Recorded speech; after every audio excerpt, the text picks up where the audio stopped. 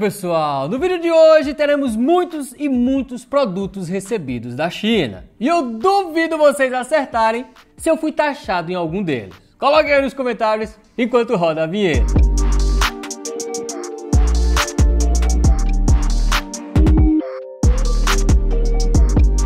Pois é, se você comentou que eu fui taxado em alguma coisa, eu sinto em dizer, mas não.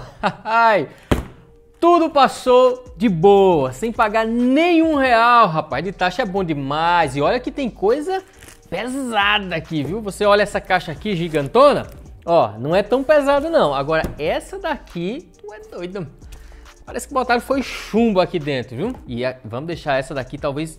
Daqui a pouco eu abro ela. Eu acho que vocês vão gostar. Dizem que a qualidade é absurda desse produto aí. Vamos descobrir se é mesmo, viu? Então vamos fazer o seguinte. Para não ficar ocupando muito espaço aqui, já vamos começar abrindo essa caixa grande aqui. O que é que vocês acham? Concorda? Vamos tacar-lhe o canivete aqui. Olha só.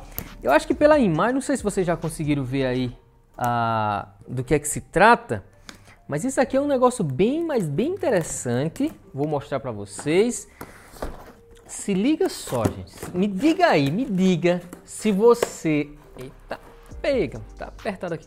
Me diga aí se você não tem vontade de ter uma parada dessa, ó. Um negócio desse. Duvido. Eu duvido. Se você tem um carro ou uma moto, você vai querer ter um negócio desse aqui. Uma pistola dessa. Olha, gente, se liga nisso. Tá vendo aqui, ó? Olha o esquema, rapaz. Olha essa marca aqui, ó. Vocês lembram, né? Baseus, acho que é Baseus, alguma coisa assim. É uma marca sensacional, faz cada produto legal, cara. Muitos produtos legais. Eu lembro muito da Blitzwolf quando eu vejo os produtos da Baseus. E aqui, ó, aqui é a bateria. Olha só, pessoal, bateria conectada. Já tá mostrando os LEDzinhos aqui, ó. Tá bastante carregada mesmo. Isso aqui é legal, ela fica bem presa, tá? Tem o botãozinho aqui, ó, liga e desliga. E aqui o gatilho. E claro, você vai ter que conectar a mangueira aqui. Tem dois kits. Tem o kit que não vem esse negócio aqui. Pera ainda. Deixa eu botar aqui. Tem o kit já próprio para lavar carro, moto. E tem um kit que não vem isso aqui. Ó, não vem essa parada aqui, que é para você botar o sabão. E aqui é um baldinho, ó. Um baldinho estiloso, né? Legal, ele fica bem pequenininho, tá vendo? Ou... pode ficar assim, quantos litros deve ser aqui? 10 litros? Tu acha que tem 10 litros aqui? Cabe 10 litros de água, Danilo? Acho que é, né? Deve ser 10 litros. E aí, olha que legal, você não precisa ter uma torneira para poder lavar o seu veículo, por exemplo. Ou seja lá o que você queira lavar. Você vai pegar isso aqui, ó, isso aqui que já vem com filtro. E aí você vai colocar dentro do balde, você vai botar a água dentro do balde. E aqui, você conecta aqui, ó, conectou. Ele vai começar a puxar a água daqui e jogar aqui, tá vendo, ó? E aí como vem isso aqui também, ó, essa pistolona aqui, tá vendo, ó? Que você regula aqui o bico também para sair um jato mais fino de água, um jato mais grosso.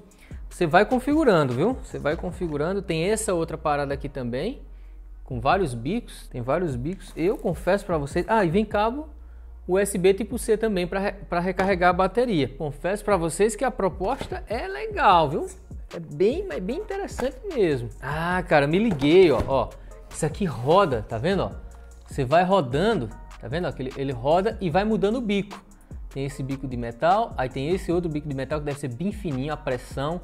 Tem esse aqui que é tipo chuveirinho, tá vendo, ó? Tipo um chuveirinho. Tem esse aqui que vai ser um jato mais aberto. E esse aqui, não sei, acho que vai ser uma tromba d'água aqui. Vai gastar água que só pega nesse aqui, que fica retão, né? Pois é, pessoal, muito, mas muito interessante. E claro que vocês devem estar curiosos para saber quanto custa uma brincadeira dessa. Brincadeira não, que o negócio é sério, rapaz. Tu é doido.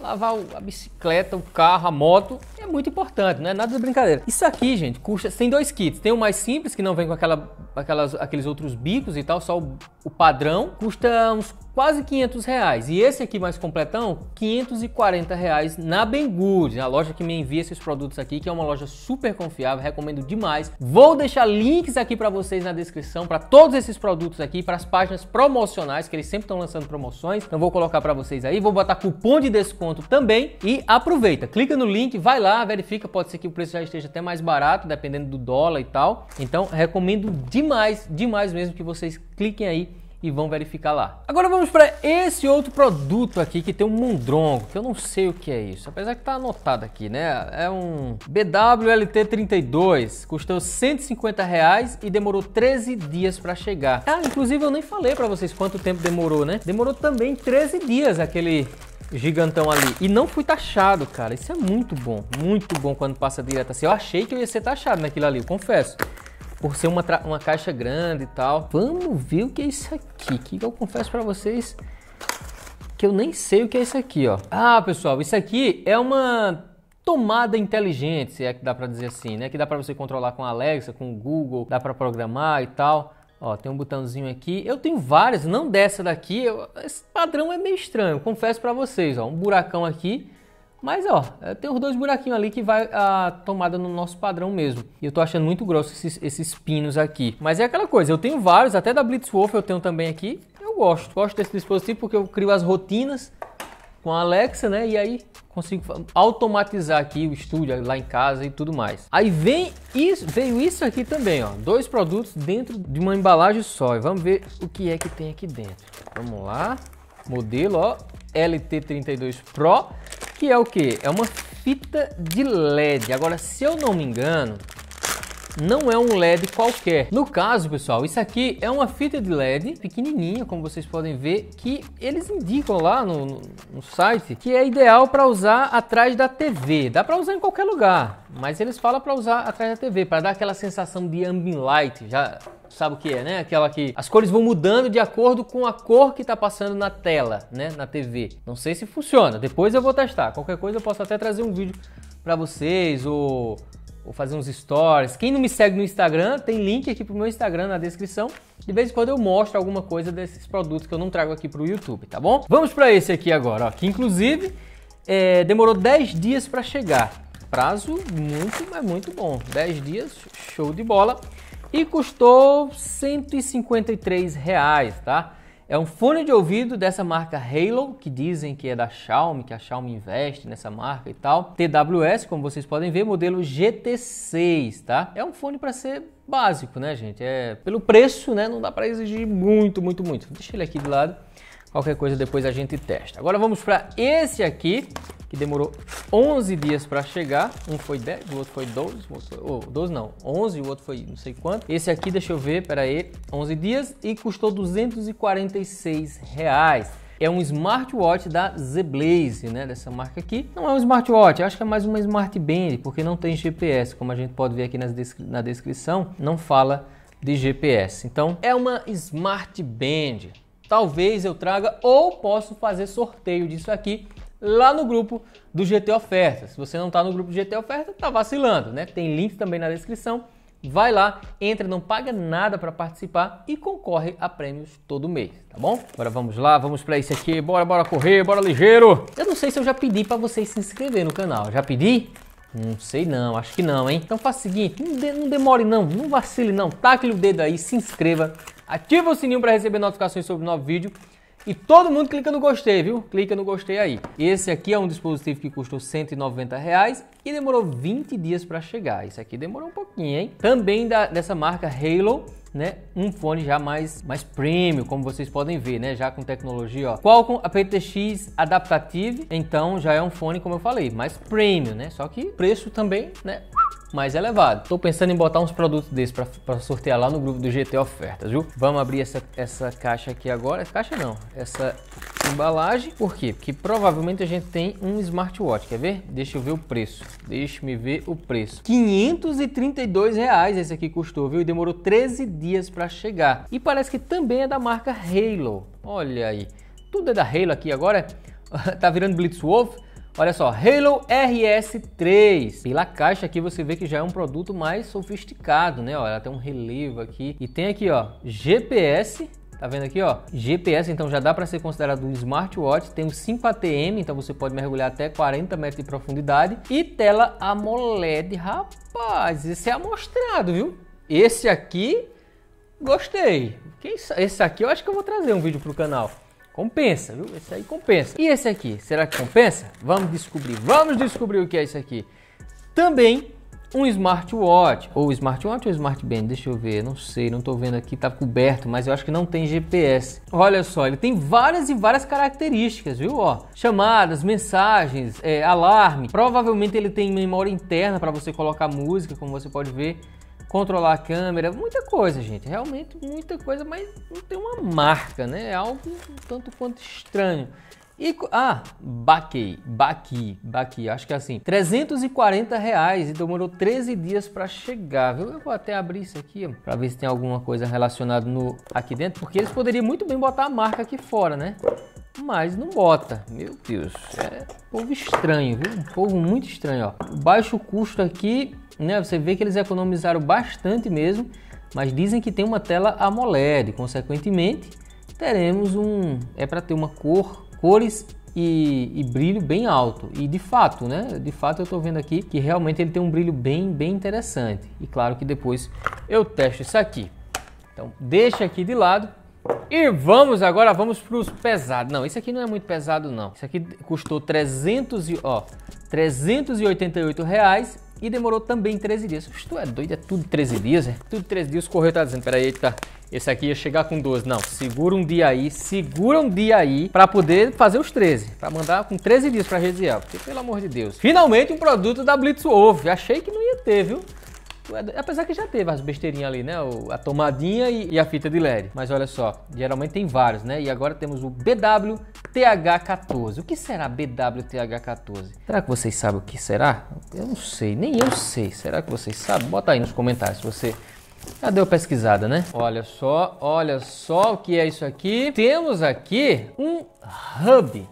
Que é isso, Gesiel? É um Big Night onde você vai ter uma carrada de conexões no seu dispositivo aí, no seu notebook, no seu celular, seja lá no que você queira conectar. Vários USB tipo C, vários HDMI, DisplayPort, USB 3.0, USB 2.0, RJ45 para internet. Aqui na frente nós temos conexão para fone de ouvido e microfone, outra USB-C e mais duas USB 3.0. Então é um dispositivo realmente muito completo, no qual você vai transformar o seu computador, o seu notebook aí em uma central, né? Porque com isso aí dá para fazer coisa que nem presta, rapaz. Inclusive ele vem com esse cabo aqui um tanto quanto estranho, ó. Isso aqui é para Mac, cara. Eu acho que deve ser para o MacBook, ó. Você conecta aqui, tá vendo, ó? Duas USB-C. E aí você conecta aqui, se liga só, ó, desse lado aqui, tá vendo? Ó, pera, ainda foi, tá vendo? Conecta duas USB-C aqui e duas USB-C aqui. E olha só, provavelmente já tá funcionando, por quê? Porque já acendeu o LEDzinho aqui. E aí você pode, mano, você vai ter conexão que nem presta aqui, ó. Olha o tanto de conexão que você vai ter. Muito, mas muito legal, só que tanto quanto salgado, né? O preço. Mas claro, se você precisa de um dispositivo desse, é interessante comprar. E agora, para finalizar, nós vamos para esse daqui. Esse pesa, viu, gente? Realmente um peso desgraçado, rapaz. Um peso infeliz. Ó, se liga. R$580 custou, viu? E demorou 16 dias para chegar. Outro que eu achei que ia ser taxado. Quando eu vi o tamanho e o peso da encomenda, eu digo, eita, esse aí não passa não. Esse aí eles vão meter a mão, não vai ter jeito não. Mas ainda bem que passou, né? Nossa senhora, o colar foi com força mesmo aqui, viu? Olha só, é uma caixa de som dessa marca aqui, INSCREVA, modelo S800. Eles prometem, deixa eu olhar aqui, mas eles prometem mais de, 80 watts RMS. 80 watts RMS para um dispositivo desse tamanho aqui é algo... É muita coisa, gente. É muita coisa, inclusive... Bora, meu filho, saia, pelo amor de Deus, homem. Inclusive aqui em cima, Ele diz que tem proteção IPX5, então dá para dar aquela molhada de leve, bem de leve. 12 horas de bateria, função TWS, então se você tiver duas dessas, dá para sincronizar as duas, para tocar a mesma música nas duas ao mesmo tempo. 80 watts de potência, Deep Bass, então vai ter aquele grave, aquela pancada muito forte. Funciona como power bank também, né? Uma bateria para carregar seus outros dispositivos. Tem equalizador e esse tal desse Sound Atom, que eu não sei o que é. E deixa eu mostrar a carinha dela para vocês, ó. Dizem que é pancada, né? Pelas especificações, meu Deus do céu, sai de perto, rapaz. Sai de perto, ó.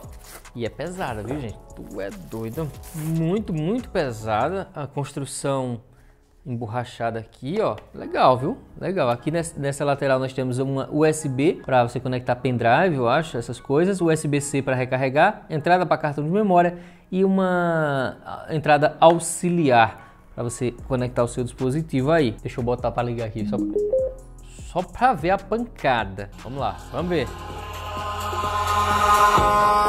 Eyes in the sky, gazing far.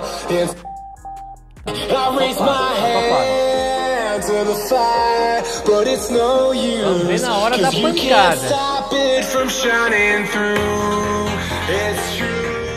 O som ele é mais frontal. Aqui atrás não sai muito som não.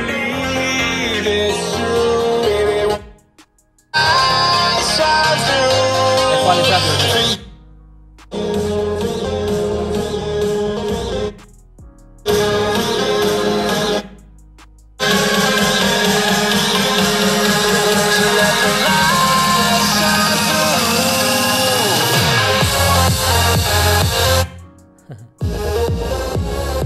Ele tem um modo aqui que ele foca só nos graves.